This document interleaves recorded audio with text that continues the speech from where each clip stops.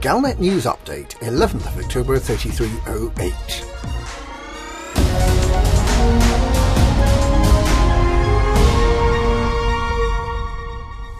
The sole survivor of Azimuth Biochemical's terrible Project Seraph experiments, which attempted to get humans to fly Thargoid spaceships, has rejected Azimuth's attempts to get her once again under their control.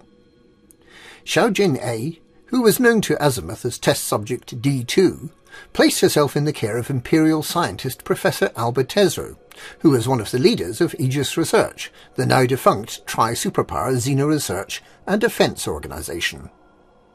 Azimuth Biotech's CEO, Torben Rademacher, suggested that Tesreau may have put pressure on D2 to reject his offer, and in a confession that contradicted his earlier claim that Azimuth had no idea what Salvation had been doing at Oaken Point, he said that Azimuth has details of all the surgery carried out on the Project Seraph test subjects.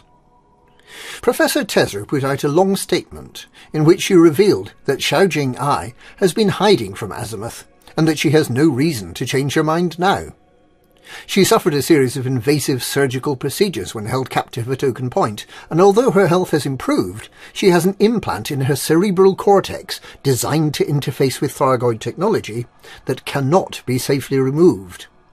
Tesreau is working with engineers Ramtar and Ishmael Palin to better understand the procedures Azimuth has inflicted upon their former test subject, and the insight it seems to have given her into Thargoid communication, and in particular the so-called Thargoid roar.